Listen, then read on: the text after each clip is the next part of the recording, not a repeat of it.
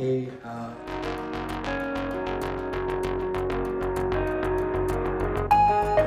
I think, Sai, like you mentioned, right, first thing, like, big shout out to the P-Cloudy team, kind of organized this entire hackathon. We had everything that we needed pre-hand, right? And it was very seamless for us to get started with everything, right? So, and the goals that were set, on what basis we would be judged and all of that was pretty well organized that way, right? And then looking at the scenarios, I think the good thing about this challenge was about, one important thing where P-Cloudy was actually helpful for us is that I did not have to worry or hassle about how I would run this on my device and things like that. It was, I just had to focus on what were the scenarios, how do I get them done, how do I get them done in the best possible way, right? I think that's what was our main focus that day. And I think and the other important part was, like, we didn't focus, and the very important thing that this helped us, that we didn't use a specific device to build our test that way, right? Or to make sure that all the scenarios that were given by P-Cloudy were achieved. We just kind of made sure we used a generic pool,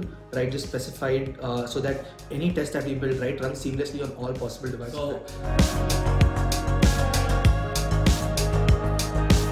It was challenging in certain scenarios or the use cases which we were trying to do. I think drawing the smiley, right? So I think you can add on more, Puneet, on that one, but still, so wherein it was not only like to deal with, so going and tapping a button and then go to the next screen and fetch some values and try to assert on that values. It was not just that, but it had to do with some complex core programming expertise, where in order to arrive at a smiley face, right? So I felt that as a little challenging aspect of the competition. So like, what do you feel? So I think yes, I think you brought about, I think the main thing that we felt was the most challenging was definitely the smiley face. Right. But on completion, it definitely brought a smile on our faces.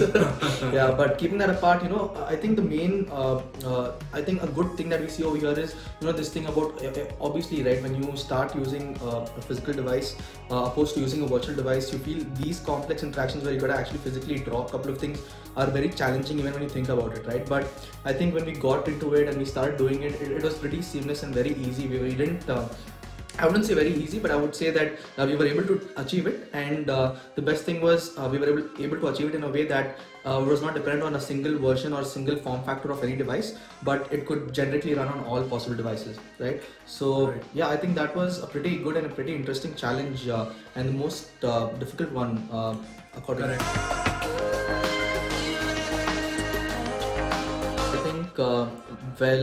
How it can be helpful. See, ideally, right, a QA person or anyone involved in this testing experience, I should only focus on the scenarios and focus on how he can build these tests, apart from focusing on how do I set up, how do I manage, or even for that matter, how should I maintain multiple different devices by myself, so that whatever test I do, make sure it works seamlessly across all of this, right?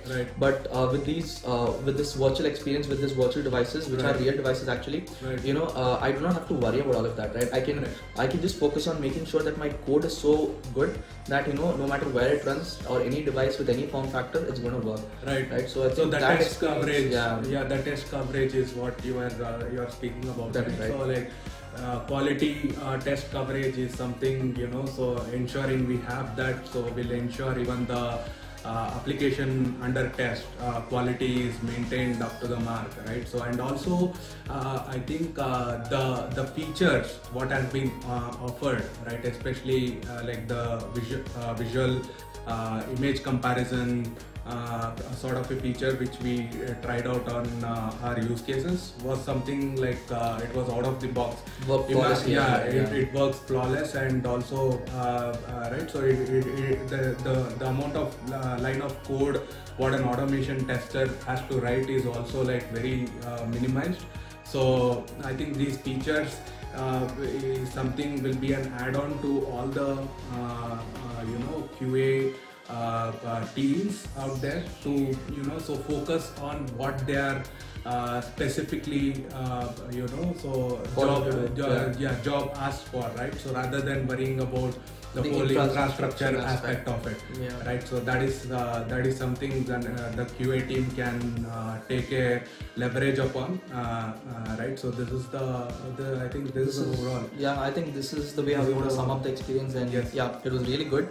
Thank you guys, good job. Yeah, thanks a lot.